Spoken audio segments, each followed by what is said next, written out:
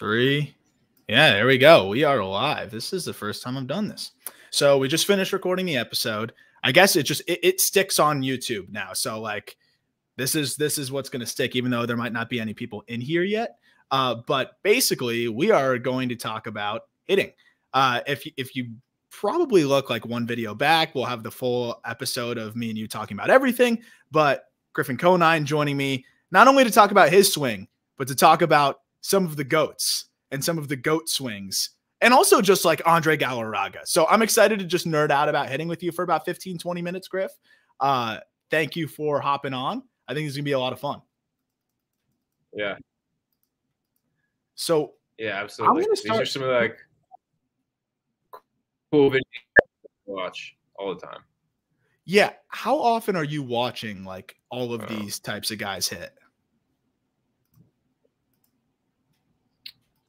All the time. Like whether it's via like Instagram account, like I follow like some cool Instagram like throwback accounts that like they follow like, or like they post like videos from like the 90s, like hitters from the 90s that are all like, they post a lot of like really cool, super underrated dudes. So like you wouldn't remember really that were like really good. And like Galarraga, I think popped up on there a few weeks ago. So I was like, all right, like somewhat close to Hall of Fame numbers. Maybe if like he had a few more like good years. He had like 400. He had a batting title one year. He hit 370 one year. Like he had a free career. And like his swing is really, really good. So like that's cool to like when I was like, all right, I mean, this makes sense. Like he had a really, really this is the result. And he's like really strong. Let's start with him, because your dad has mentioned his home run at the old Marlins, Joe Robbie Pro Player, whatever the hell you want to call it.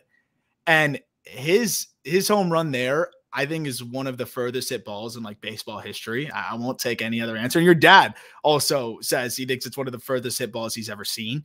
Let's talk about this swing, because I want you to just kind of explain why this is a swing that you look at. And why it's something that, like, what does he do here that is just something that you are zeroing in on as a hitter? Yeah. All right. Well, I think what's interesting is like he's like, and something that like I feel like I got into trouble doing last year is like I wish we had both views of like the front too, because like what I'm trying to explain is like Barry Bonds talks about like his chest like being lined up with the pitcher while he's hitting. So like you wouldn't think like you're not like standing there like this, like looking at the pitcher. Obviously, like you're like turned. But I think there's a way to do it the right way where like it almost is like your chest and like turn as much as you can while you can still like have this being pointed straight. And I think the problem I got into was like I got so like I wanted to load that like I would load here and like my eyes, you can't even see the one eye. Like I was looking like my vision was off. Like I was obstructing my own vision by like trying to rotate and load. And I think like Galarraga is like, I don't know, you can see like he everything stays so straight. Like it's like all his energy is going this way instead of like rotating around and then coming off. Like you can see like even like if look at his front foot. I think that's a good way to put it. It's like his front foot, his toes pointed like right at the pitcher the whole time. Not that like maybe not right at the pitcher, but like it's forward. And Griffey did the same thing too, and Bonds did a similar thing too. Whereas like I don't know. I think if you get to the point where like your toes are pointed towards the other dugout during your load, that just becomes a lot to unwind. Like when he lands, like it's such a clean path. So like all his energy is like he's holding the back hip the entire time, and he has like such a clean path for his bat to fire through.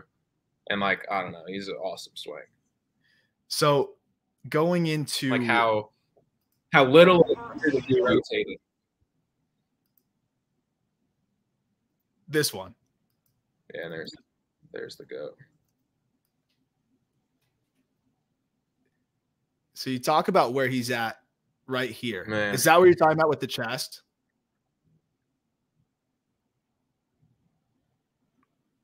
Yeah. Sort of, yeah. I think he did a really good job of like look at his finishing position almost like says a lot of it. Like he's like almost like running down the line, but at the same time, like he didn't fly open at all. Like a lot of it's just like being able to separate your hips, like, but also at the same time maintaining the tension on the backside. Like everything's going forward instead of off. I mean, Griffey was the same way. Like when he finished his swing, he was already in a position to run to first, which is like that's just getting your hips like all the way through. And like obviously, like these are you wouldn't really see that as much like on a pitch away because like you're not going to spin all the way through it, as much as you would like a pitch in. I assume this pitch is probably middle in, and he's turning on it. And we always talk about the back hip. So, like, the position that he's in right here, right? Like this is something that I know you have really been focusing on. And of course, we all want to be like Barry Bonds, but it's something that you've really been focusing on, and we talked about it on the podcast a little bit on the call up, is staying in that back hip. And Bonds is a guy that did it as well as anybody here, right? Like at the point of contact, where he's at with his lower half is absurd. And I've seen you take some hacks in the cage already, before you had to go down for a little bit with the hamate situation. But before you went down, and I know you already have some more things that you're excited to kind of implement in the cage in the next week, that was something that looked like night and day to me, from what your swing looked like during the season, was how much you're swinging off that back leg compared to something before. Can you talk about it? I know you said it a little bit already on the podcast, but for some of those that might be with us right now, what is the importance of being on that back hip and staying on that back hip?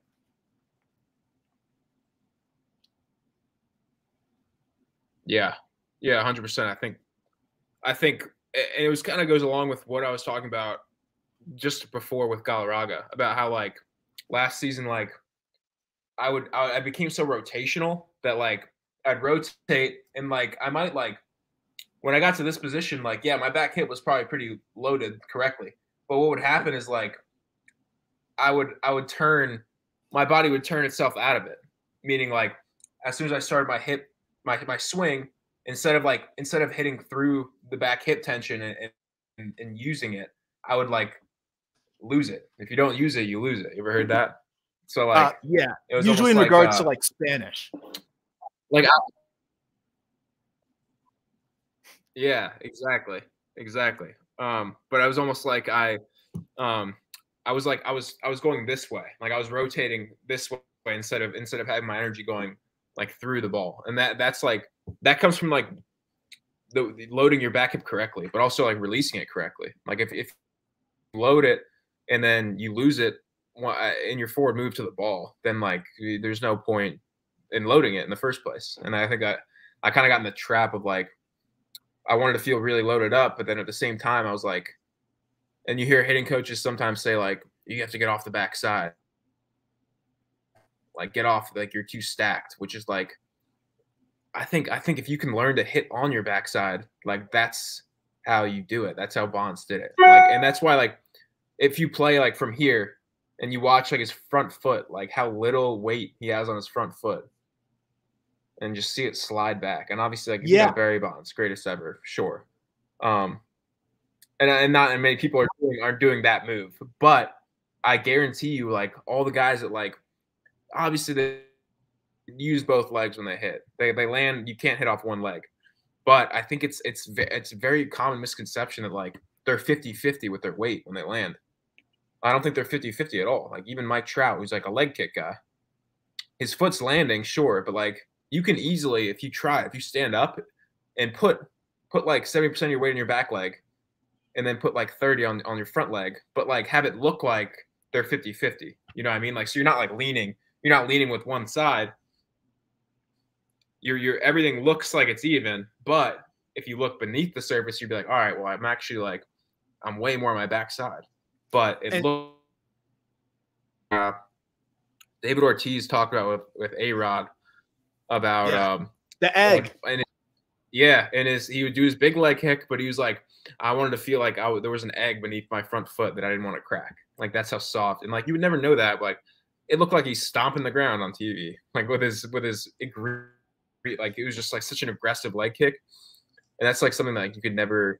It's so hard to know that because like in the naked eye, like you have no idea. It's funny because big leg kick gets to 50-50. Yeah, like he actually. That's like rhythm and timing, but the whole time he's all in his back hip, like loading while the foot's up. And even as it's going down, that's the key is like, I think a lot of people, like if they leg kick, when they go down, that's when they get into trouble or like their hip wants to move forward, wants to jump at the ball and they lose the tension. Cause like, you really have to like think about it. You have to like dedicate territory to like, all right, I'm going to maintain tension. I want to feel that. Like holding while I'm dropping, because that's the only way.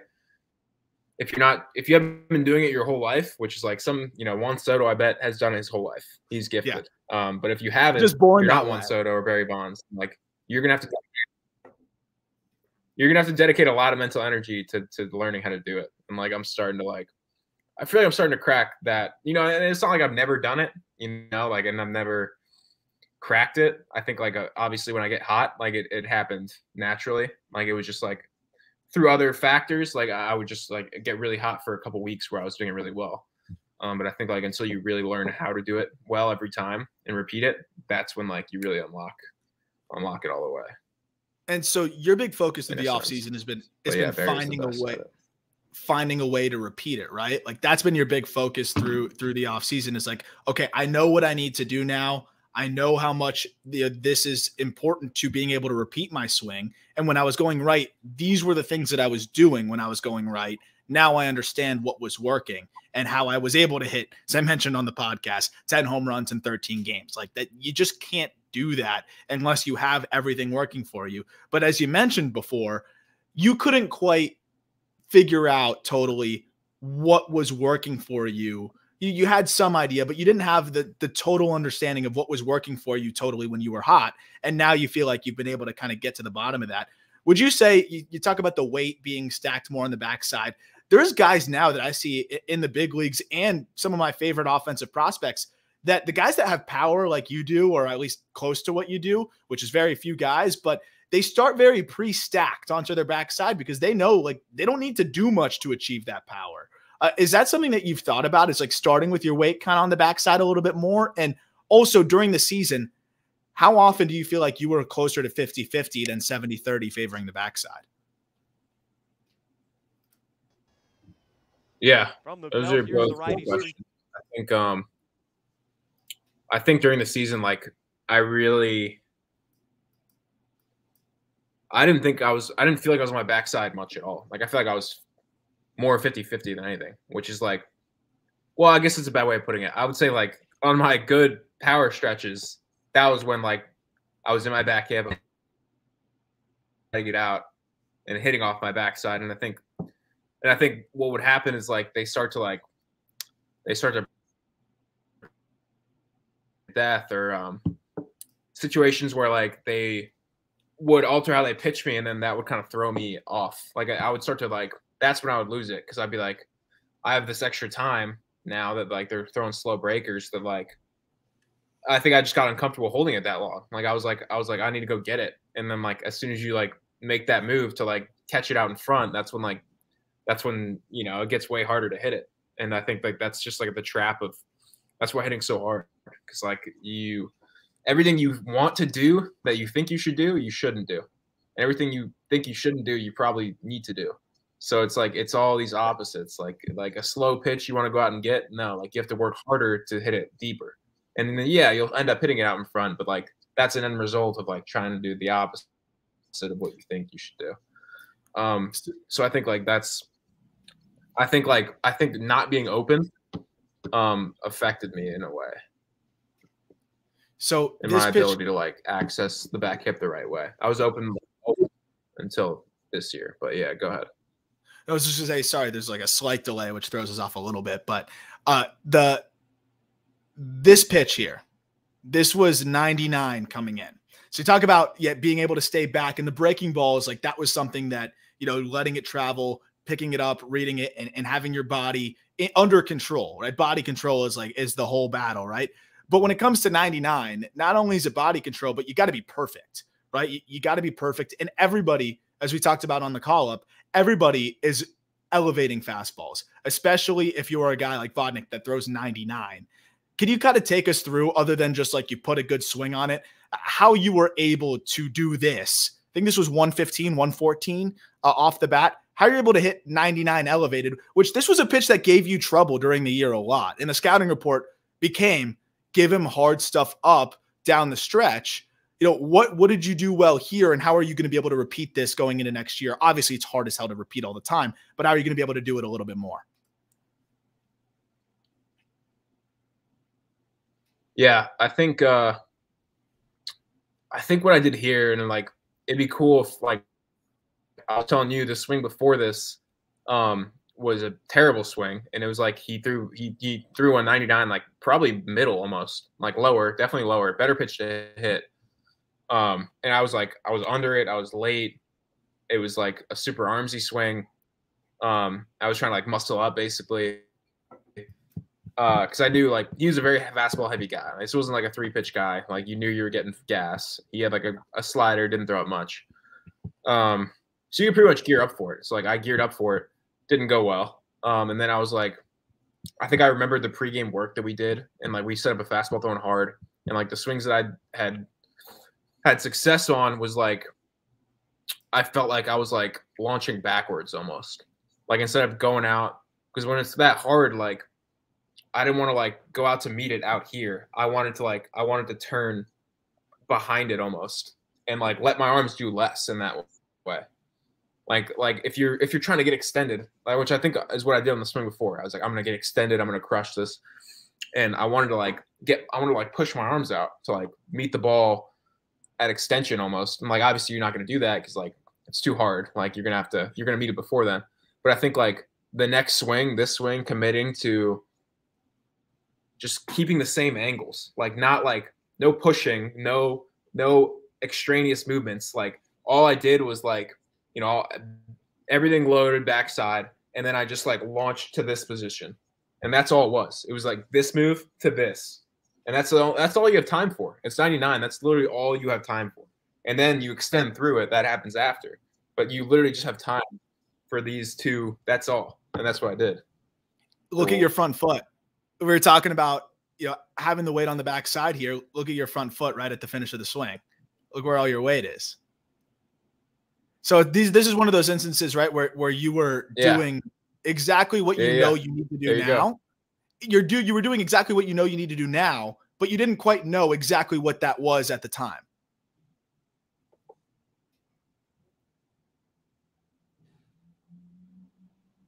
Yeah. I mean, I know a lot of my swings. I've done that on a lot of swings before, like my toes coming up.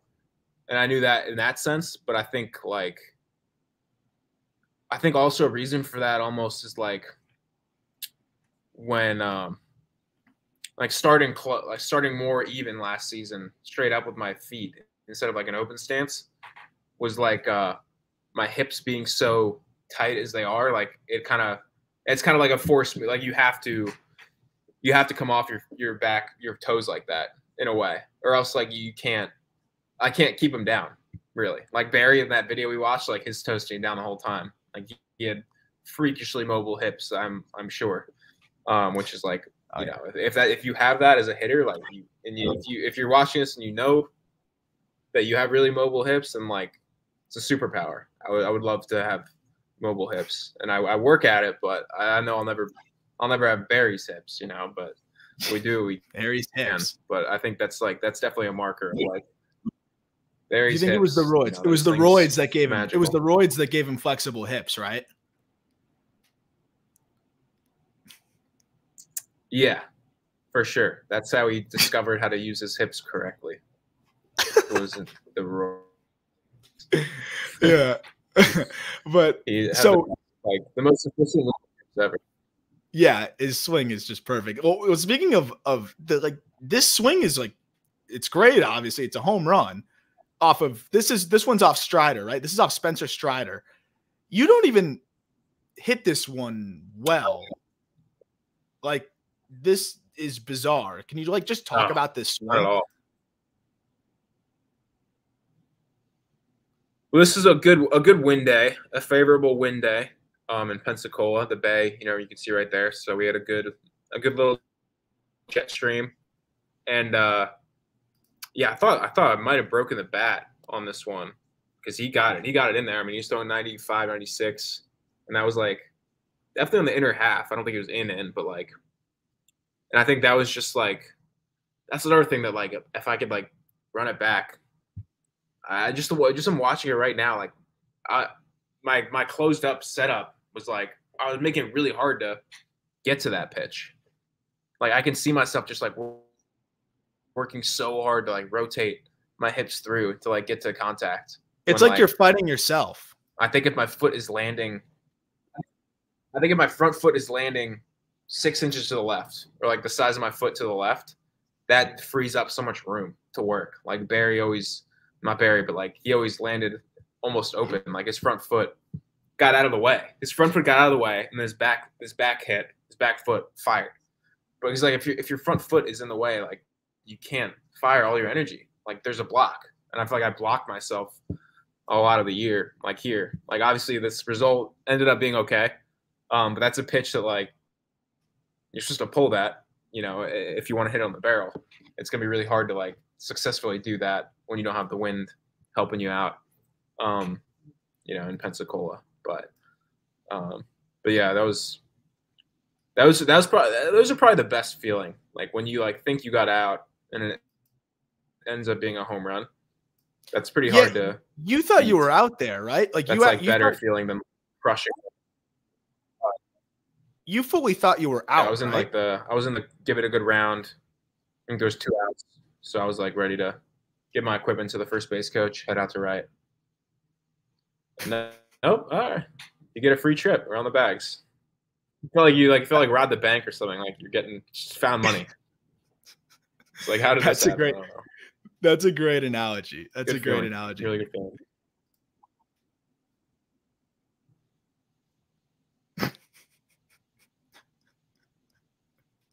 That's a good question. Biggest weakness, Arm's biggest weakness as a player, definitely ego. Definitely huge ego that got in the way of relationship with teammates. Biggest strength, despite the ego, great situational hitter. Record for sac flies at our alma mater for high school, broke my record. Great job getting the guy in from third with less than 2. My dad would be really proud. That was he led the league in sac flies once upon a time. Your dad did? That's a great question, though. Yeah, I think he did. I think he had like 12 or 15 one year. He was like number 1. Yeah, your sac flies. Well, so were mine, to be honest. I think it was mostly just me missing. Swing and like it was me missing under. But when I missed under, it was a lazy fly ball that was just deep enough. When you missed under, it was like to the track, guy catches it against the wall, and then somebody backpedals home from third, and that's how you got your sacrifices. Like you were trying to go yard every single high school at bat. I remember you were pissed when you hit a single. You used to be like, upset if you hit a single. Yeah. Well, when you can throw it to like over the outfield fence, you get pretty. You feel like if I can throw it out that far, that's how small our high school field was. That's not to gas myself up, but it was so small. Like you can see you can count on the outfield fence. So I just like felt like every time I should probably hit a home run. Let's gas you up with the arm. Let's gas you up with the arm. I was in attendance. That was the most perfect. You put on a show for me and Adam Sachs here. This was a 3 home run weekend. God, and this freaking throw. That's the perfect ball to throw on as an outfielder. If you're an outfielder, you know that. One hop right to the chest, sets it up perfectly. Yeah, and I got a good momentum behind that one. Vanfield didn't have to move. And the catcher, Skelton. Oh. Yeah, that was Dustin Skelton from Mississippi State was catching that game. And he deked him. Like he did not move, acting like I wasn't gonna throw it, and then he got him. That guy was fast too, Edmund. Oh, that's American. Yeah, yeah. I don't know if that's Yeah. He was moving. Like the fact that was like a testament. It's like that was a rocket hit at me. Close. I was actually shocked that like he almost was safe. So one last homer here. Not this one. Hold on. This one. This swing is so freakish. I don't even know how this gets out. I just want you to talk about it. Yeah, this is like I wish I would have done that more as far as like how I was like I didn't take really a swing like that all year. Like I was so like one-dimensional in the sense that like I was always like a home run swing guy, and I think this swing was a result of this is like my 4th game in Double-A, and like I had struck out in like 9 out of 11 at bats maybe, and I had 2 strikes here, and I was like it was like a breaking point. Like I was like I have to like this guy's not going to strike me out here, and I think he did the next time, but on this one he didn't. So the weight though, I was just like that was just me committing to like barrel on the ball. Yeah, and I mean you did like just you got enough of it, but like I try to emphasize this to people is like 99% of baseball players hit the ball like this. It is a routine fly ball to straightaway left field. I know you're not going to gas yourself up, but I'm just going to say matter of factly that is the case. So you know that you only have to do this. And I say only, it's still hard as shit. But like you only have to do this to hit the ball out. You don't need to hit it 115 every time. That's something that like that has to give you some confidence, right? Like knowing that you can do this and hit a freaking home run. I mean, look at the trajectory of this ball. It's legit straight up in the air.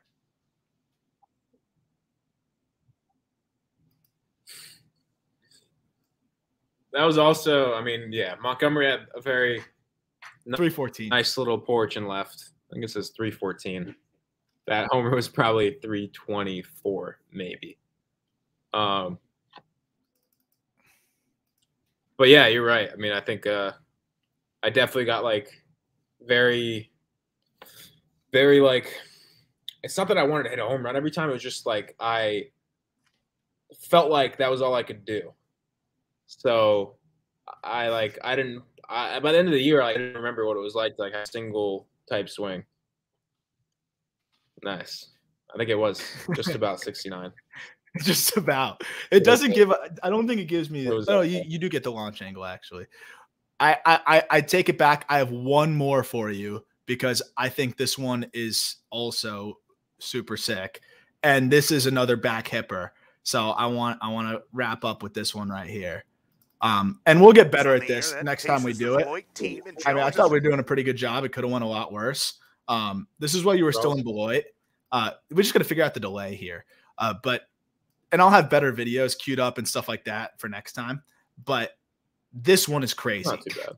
Left center, you're just behind the ball here. Like you could just see the weight back. And then you have that toe up finish, which I think kind of tells on you in a positive way. Right there. Like talk a little bit about this swing and how, like, is this kind of what you're looking to repeat?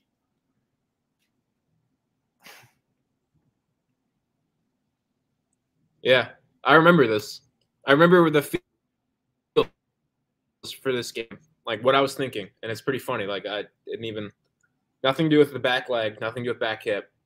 I remember like in BP, all I was thinking about was like this hand load. Like my hands were going down. And I wanted to make sure they were on the way up as the pitch was coming in. So like I did like a little pump. It was like a timing mechanism more than anything. It's like I wanted to pump them down, and you can see like they do a little this. And like in BP, all I was doing was like when the pitcher got to here, I want to make sure they were like on the way up. And that just like I don't know. That just goes to show you like these are things I thought about, like that were just like the wrong things. I mean, it worked. That was the problem. Was like I would find something and it would work. But yeah, like you shouldn't be thinking about what your hands are. Your hands are inconsequential. Like they should happen as a result of like what you're doing with your lower. I mean, obviously hands are important, but I think, and that's why like it didn't work. It didn't last. I think my next game didn't go well, or I don't even think I don't might not get another hit this game. But I mean, yeah, the body there is yeah, just like that's the position. Yeah, absolutely. I think like that's just like what I need to replicate with other reasons. Oh yeah, yes. But I just saw that. Smoke will be back. Smoke was great. He's good. He was really laid back, like a really laid back guy. So like it helped a lot with like, you're in double A and like it's overwhelming obviously to go from high to double A and like a lot of change and everyone light in a way. Like he's not super like hands on, like he doesn't really he doesn't like build anything up or take anything too seriously. So I mean he helped me in that way, that he was just kind of let me like figure it out on my own, like didn't force anything, didn't like put a lot of pressure on me. He's kind of like, yep, it's like you're gonna be in there. They brought you up, like they want to see you play here, so like yeah, just do your thing. And then I thought that was cool. That was just wasn't what I expected. I knew he was the manager, but I never had played for him really. So that was cool of him to like.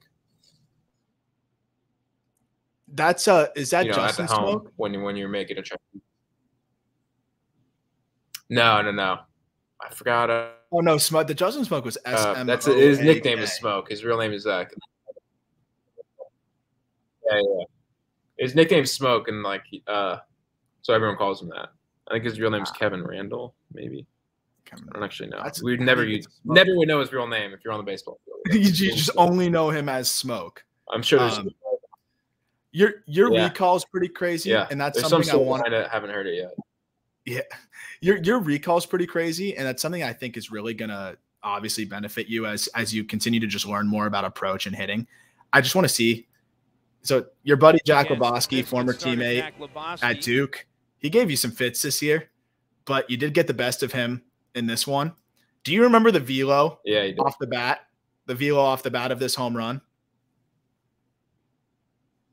It was an 85-mile-an-hour cutter, and it was 110 off the bat to center. I believe it was 85-mile-an-hour cutter. 84-mile-an-hour cutter, 110 off the bat to dead center. Yeah, your recall is crazy, dude. Got some like Sean McVay going on. Some good stuff. Fair. I guess track, man. Be dirty. Corner's 85. Well, that. Yeah. I think he threw me a bit on that one. Yeah. Play it one last time as we wrap up here, but I mean that plays, right? That'll play.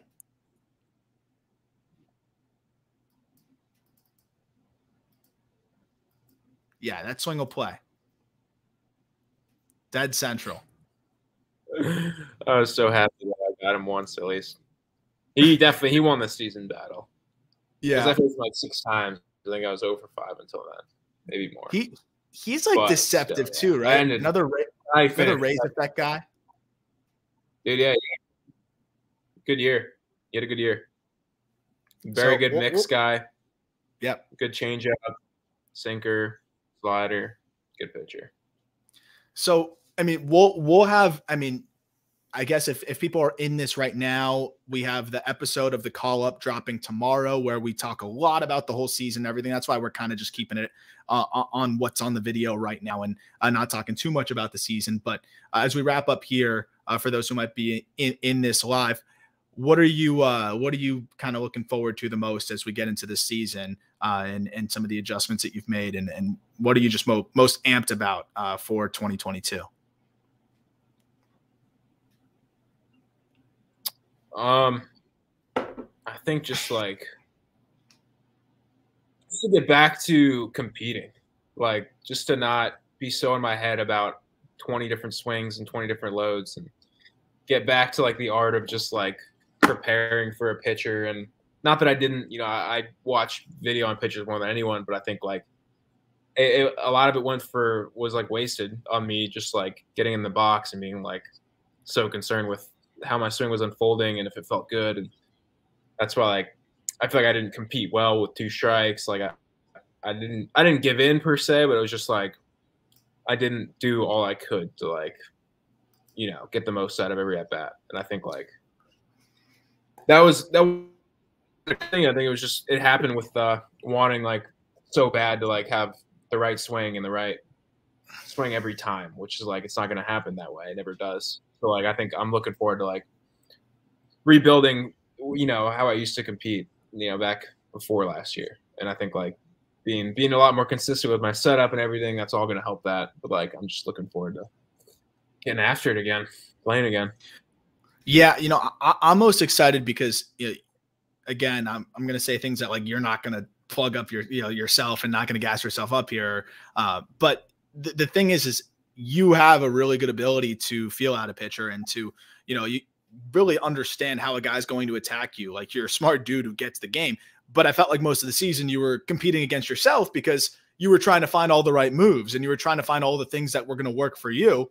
You didn't even have like the bandwidth left to be able to actually focus on the pitcher and focus on how you're going to be attacked. And I mean, especially when you were in high A towards the end there, like every team is game planning for you. You're the guy that's leading the minors in home runs at that point. So I'm really excited to see how you're going to really be able to take it in stride this year now that you've found those moves that work, found the swing that works for you, and can really focus on, just game planning for the opposition. And I'm really pumped to see what you got going on this year. But thank you for doing this with me, Griff. We're gonna get better. We're gonna do this a few more times, especially as the season goes on. For all the home runs you're gonna hit, all the big things that you do, we'll be able to pull that and have the video in front of us here. So I'm super amped to be able to do that and do some more of these breakdowns. We'll have better Bonds video than a video that you took of your laptop with your phone. I think we'll do better than that next time. But this still works. This still plays. And in summary, last thing, final thoughts. Barry Bonds, Hall of Famer or no?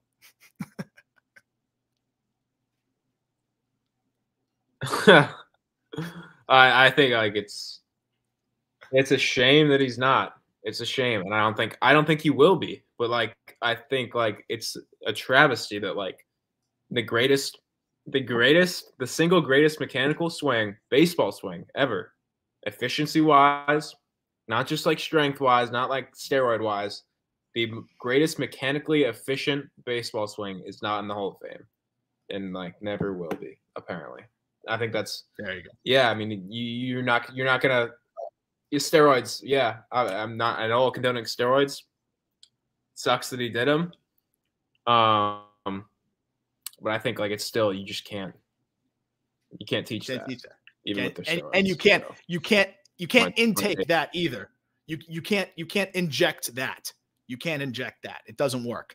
But I just had to end on that because that's a consensus over at Just Baseball. We're all Barry Bonds Hall of Fame guys. So I'm glad we got you on the bandwagon. Griff, best of luck, dude. Keep rolling. Really excited to do this with a fresh set of 40 home runs next year that we can go over as well. But we'll do this again soon.